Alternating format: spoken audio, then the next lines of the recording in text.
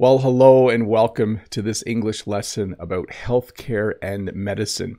In this English lesson, I'll talk about all of the words and phrases you need to know to visit the doctor, to go to the hospital, even to just have a conversation about your health, how you're feeling, if you're feeling ill or sick, or maybe you've hurt yourself somehow.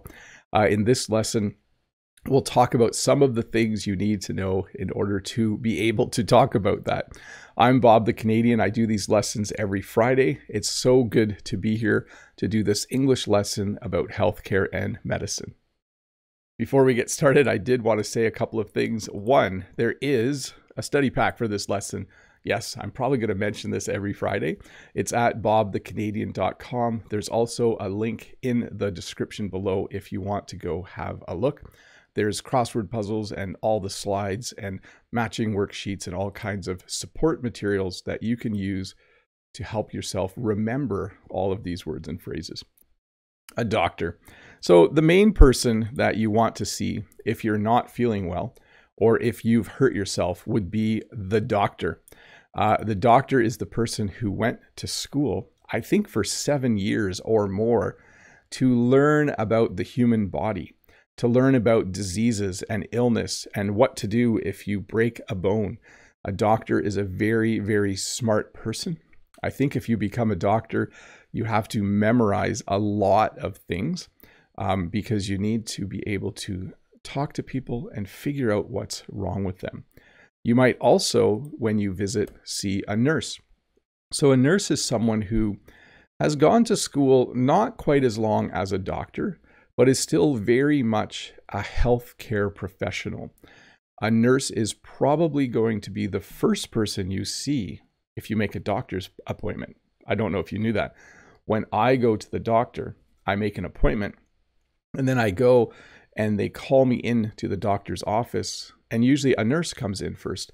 She takes my blood pressure, she takes my temperature, usually with a little thermometer she puts in my ear, and she records a whole bunch of those things. Usually I have to step on a scale.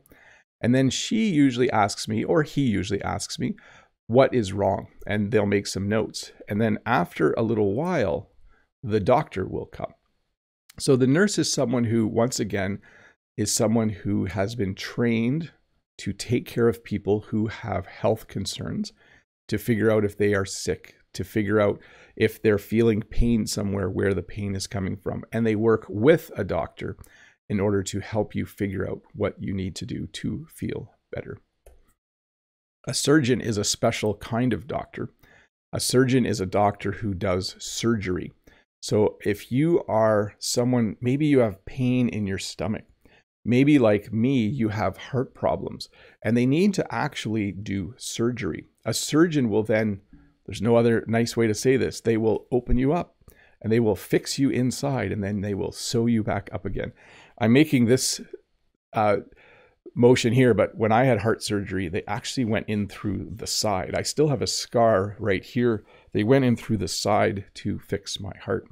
So a surgeon is a special kind of doctor, probably with more years of training, for sure with more years of training, who is able to do surgery, and we also say able to operate.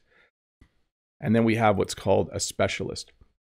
Once one of our kids was jumping on the trampoline and she broke a bone in her leg.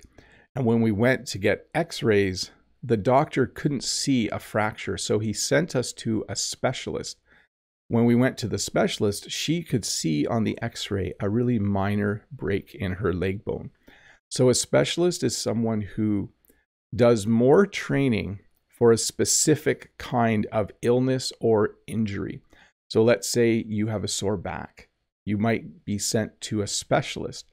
Your family doctor, your regular doctor, what we also call a general practitioner, might say, hey, I understand your back is sore, but I think I need to send you to a specialist for further consultation.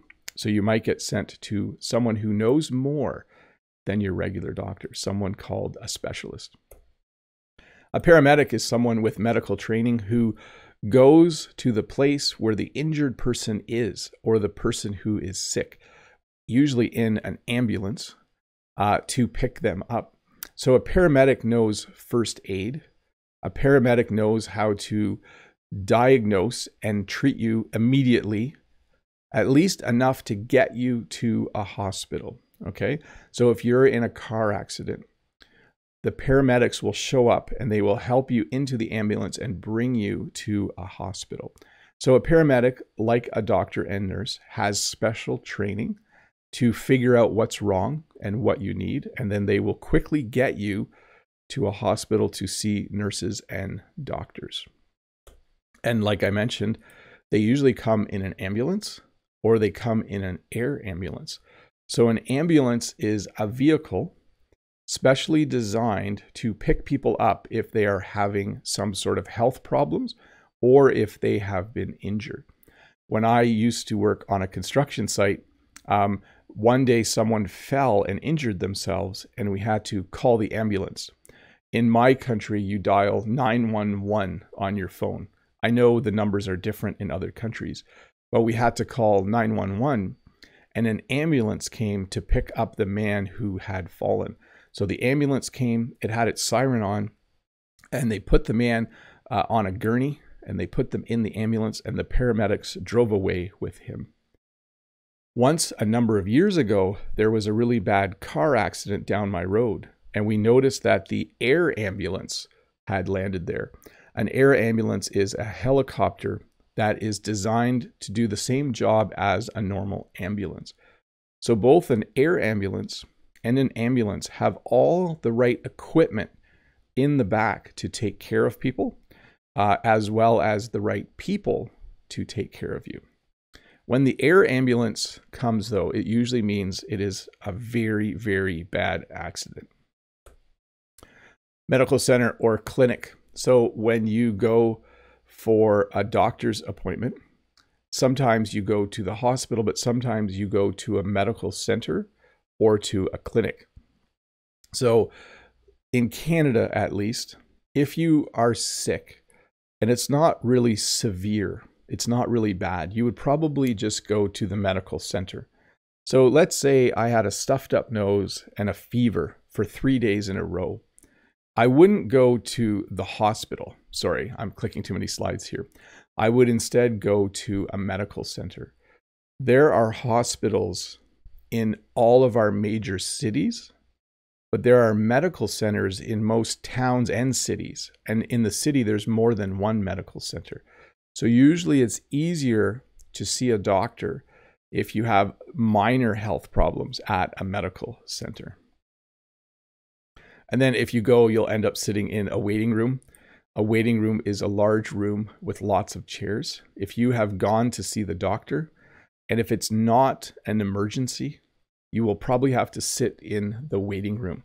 Sometimes you wait a long time in a waiting room. It's not always fun to go to a waiting room to wait, but eventually they will call your name and then you will go in to see the doctor or nurse. Doctor's office. So when you go to visit the doctor, you will eventually be in the doctor's office. And the doctor's office is an office, but it's also a room where there's usually a bed and there's a heart rate monitor and a stethoscope and all of the things the doctor needs to look in your ears and up your nose and whatever the doctor needs to do. But you will definitely be eventually you'll be in the waiting room and they'll say, okay, the doctor will see you now, and you will go to the doctor's office. In which case you will probably see the nurse first and then the doctor in Canada. A hospital. So a hospital is a large building, usually in a big city, where they take care of people. At a hospital, you can go to a hospital to have a baby. You can go to a hospital if your arm is broken to get a cast. You can go to a hospital for heart surgery. You can go to a hospital for many things, all of the things that might be happening to you. Maybe you have cancer and you need to go for cancer treatment. You would go to a hospital for that. So a hospital is a place where doctors and nurses and surgeons work, and it's a place where you go if you need health care. And if something happens, let's say you hurt yourself, but someone can still bring you to the hospital. So let's say on the farm, I twisted my ankle really badly. Jen would bring me to the emergency room. We wouldn't call an ambulance. If you're in a lot of pain, but not too much pain, and if you're not in any immediate danger, usually you will go to the hospital and you will go to the emergency room. So that's probably a good example. I once broke my toe. I hit my toe and my little toe broke. And then Jen took me to the emergency room and the doctor fixed it for me. Here's how the doctor fixed my toe. She said, so I'm going to have to put your toe straight again. In order to do that, I'm going to have to pull your toe and move it over. And I'm going to do that on the count of 3. And then before she even started counting, she did it. And then my toe was straight and they taped my toe to my other toe and I had to keep it that way for a few weeks. So the doctor tricked me, but I think it was a good trick. Symptoms. When you are not feeling well, you have symptoms. When you have a cold, your nose is stuffed up. When you have the flu, you might have a sore throat. You might have a fever where you're feeling very, very hot. You might just feel really tired. So when you have symptoms, it can help the doctor or nurse figure out what's wrong with you. You'll sit down and they'll say, so how are you feeling? What are the symptoms? Oh, I have a stuffed up nose and my ear hurts. And then they can use that to diagnose what is wrong. So a diagnosis is when the doctor or nurse looks at your symptoms and uses those symptoms to figure out what is wrong. So a simple one would be arm hurts and is not straight anymore. Symptom or diagnosis, broken arm. Sorry, that was a bad example. But if you were to go and say, my symptoms are fever, sore throat, difficulty breathing, they might diagnose you. The diagnosis might be that you have COVID, right? So we all are familiar with those symptoms now. And then they will recommend treatment. So treatment might be to take antibiotics, to take medicine. Treatment might be that they give you a needle and you're good to go. So once they know the symptoms, and then once they have a diagnosis, then they will decide on what the treatment will be, what they will do or what you'll need to do in order to feel better. Usually they just write you a prescription, send you to the pharmacy and you get some pills, depending on what's wrong with you, but they decide on a course of treatment. We're all familiar, I think, with what infection is. This is when something gets into your body that isn't supposed to be there. It's usually a bacteria. So you might have a bacterial infection. If you cut yourself, I actually cut myself the other day. It's very minor. I don't know if you can see that.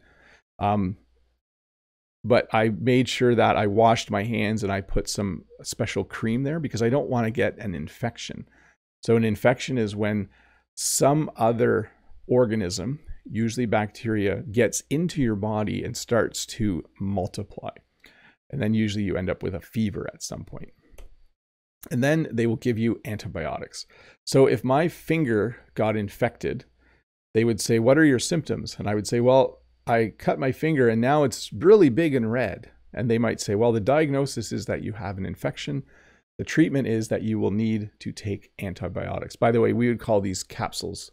You can call them pills, but as opposed to tablets. These are not tablets. These are capsules.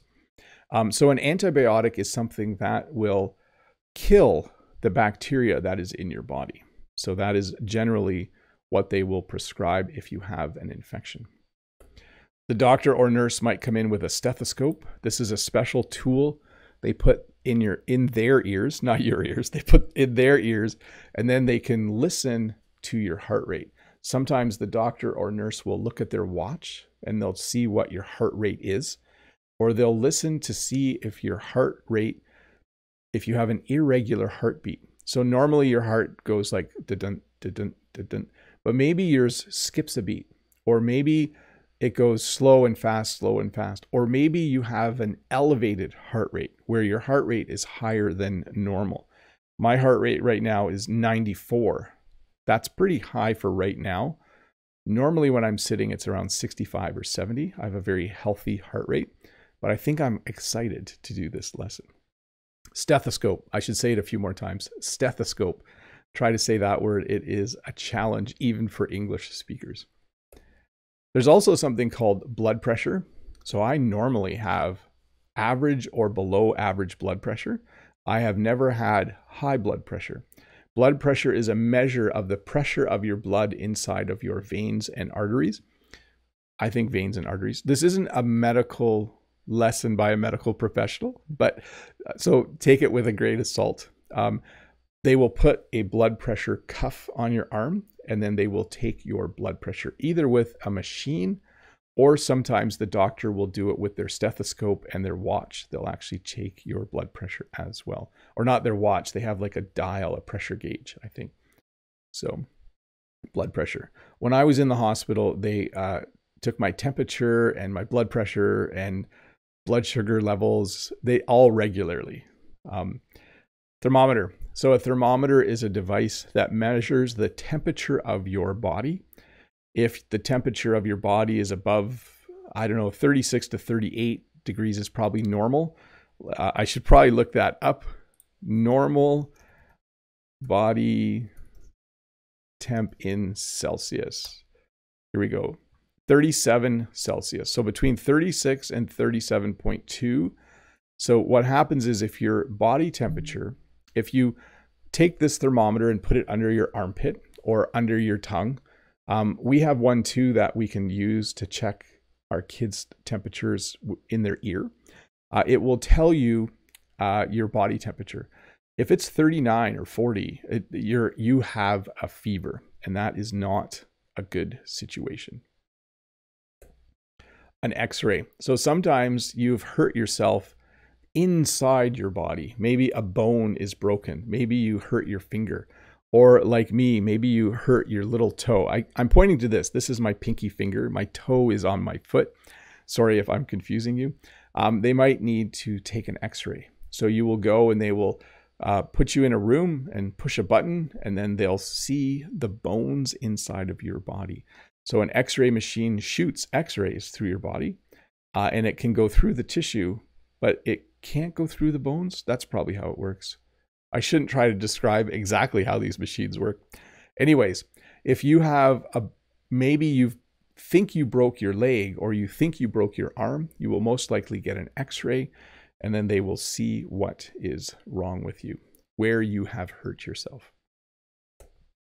An ultrasound. So this is similar to an X-ray, except it uses sound instead of rays to look inside the body. This is most commonly used for two things. One, if someone is expecting a baby, you will often go for a few ultrasounds, and they will use the ultrasound wand to see the baby in the womb. Okay, so when Jen was pregnant, we would go for 1 or 2 ultrasounds during the pregnancy, and they would say, yep, everything looks good, and then we would be happy. You can even see the heart beating on an ultrasound. The other major use of ultrasound is for seeing internal organs, the heart, sometimes the stomach area. The heart, they can use an ultrasound to see the valves in the heart and to make sure that they are working properly. And it works by sending sound waves into the body. It's different than X-rays, but still the same idea. Something used to get a little bit of a glimpse of what is happening in the body. Weight and height. This is a pretty common one too when you go to the doctor. No matter what's wrong with me, if I go to the doctor, they want to know my weight and they want to know my height. Usually the nurse will take these measurements. The nurse will say, hey, before the doctor sees you, step onto the scale, and he or she will record my weight, and then they'll check my height. It's usually the same machine. When you're on the scale, there's also a little thing that they can use to check your height. They just want to see how you're doing. And then sometimes my doctor says, the graph for your weight keeps going up. You need to make it go down. My doctor is always concerned about my weight. Number one concern. So a few slides here. We have vaccination, needle, syringe, and injection. So a vaccination is a special kind of injection where they put something into you that helps your body build immunity to something. Many of us got vaccinations during COVID to build up our immunity to COVID. So I think we're pretty familiar with vaccination. they use a needle or syringe. Technically, the needle is the sharp point on the end and the syringe is the bottom part, but we kind of use these words interchangeably. Like the doctor filled a syringe and then gave me an injection, or the doctor filled a needle and gave me an injection. All of those will work. And then injection I've used a few times. This is when I don't like talking about this, when they put the needle into your arm, or maybe in your one of the cheeks of your butt, or maybe into the muscle on the leg. There are different places where they put injections. Usually it's the shoulder where the injection goes, but never a fun time. I always look away. If I ever get an injection, I look away. I can't watch while I get an injection. I feel like maybe I would faint if I did that. Blood test. Sometimes the doctor or nurse wants to know what's in your blood.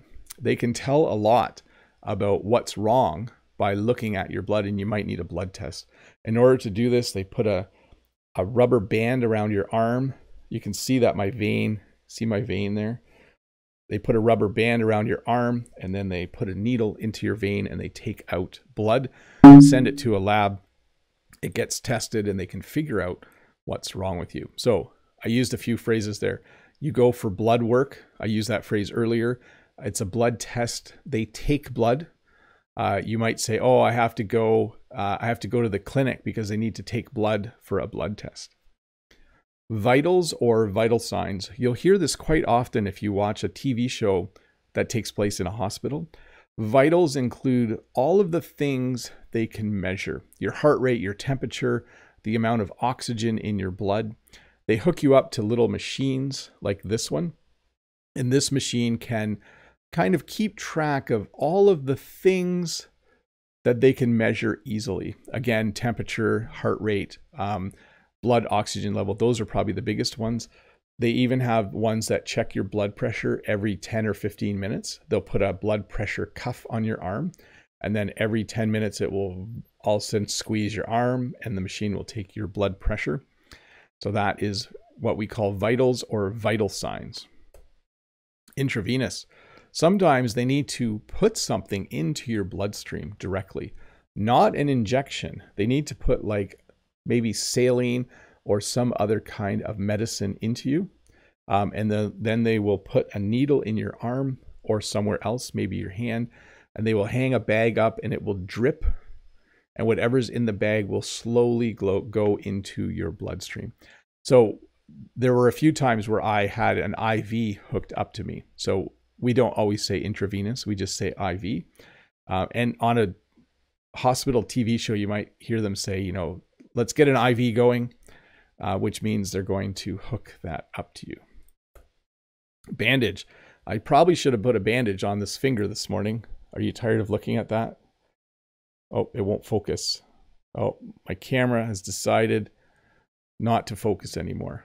I don't know why it does that sometimes. Sometimes my camera just gets a little bit lazy and decides not to focus, but oh well. A bandage is a little piece of fabric that's sticky that you can put over a small cut or wound or sore that you have on your body.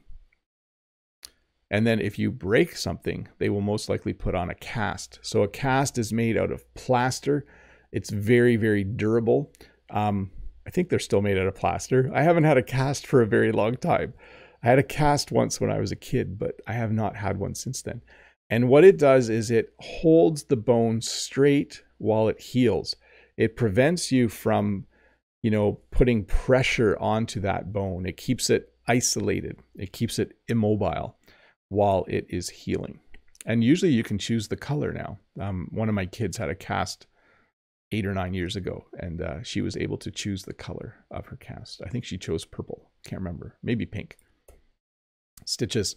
So if you need stitches, like this is a pretty small wound. This is a pretty small cut. I didn't need stitches. But if you have a large cut, sometimes they need to use a needle and thread to close the wound, to close the cut. So this person, it looks like they had a pretty serious cut on their hand, and so they needed stitches. So they went to the hospital and either the doctor or nurse puts stitches in to close the wound so that it can heal. Crutches. I've been on crutches once in my life. When I was a kid, I sprained my ankle while playing baseball. Actually, twice. I sprained my ankle once when a cow fell on my leg because we grew up on a farm, and then once playing baseball. This is two things that you use so that it's easier to walk when you have a leg, knee, or ankle or foot injury. If you break a leg, you will probably be on crutches. You might use a wheelchair for a bit, but you will be on crutches. That's how we say it.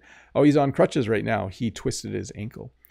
You can also use a cane, which is just a single pole, but it's more common if you have an injury to be on crutches for a week or two while your ankle or foot or knee or leg heals.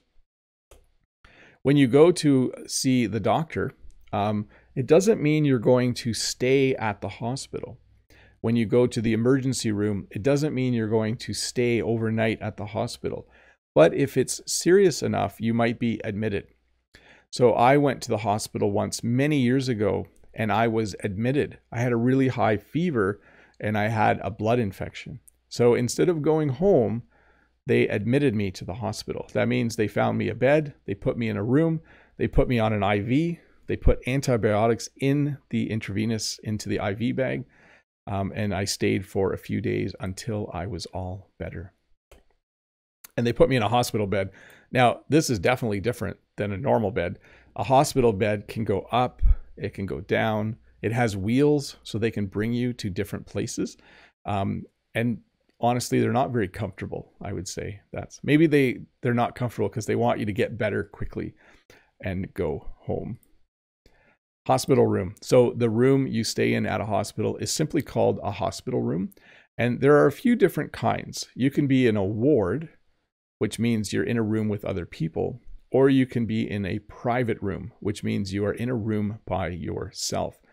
So when I was in the hospital, I was in what's called semi-private. I was in a room with one other person. When I was younger, my dad was in the hospital once and he was in a ward. He was in a room with 3 other people. So we call these all hospital rooms. Oh, what hospital room is he in? Oh, he's in room 211. It's a ward. There's 4 people in there. Or he's in room 212, which is a private room. But all of these would be called hospital rooms. And then we, of course, have the maternity ward, which is the area of the hospital where babies arrive. I'm not going to explain how this all works, but if you are expecting a baby, maybe you have a scheduled C-section where they're going to do surgery to remove the baby, or maybe you're going to have a natural birth. Either way, you would go to the hospital and they would bring you to the maternity ward, where they have rooms where women can give birth, and then they have rooms where women can stay for a day or two after they give birth, depending on how much care they need. And of course, the baby as well. So that is called the maternity ward. Every one of our kids was born in a hospital, in a maternity ward, and then I would go and I was at all of the births. It's a great experience. And then I could visit Jen in the maternity ward and see the newly arrived baby. And then, of course, hospitals have a lot of wheelchairs, or if you have problems walking, you might have a wheelchair at home. A wheelchair is simply a chair, a place to sit that has wheels so that you can move yourself around easily without walking, or someone can push you, okay? So wheelchairs are pretty common sights at hospitals. In fact, if you go to the emergency room, they might even make you sit in a wheelchair when they bring you to other parts of the hospital, even if you don't have sore legs. Like maybe you're out of breath or you just feel really weak. They might say, okay, sit in this wheelchair. We will bring you to an observation room and we will have a look at you.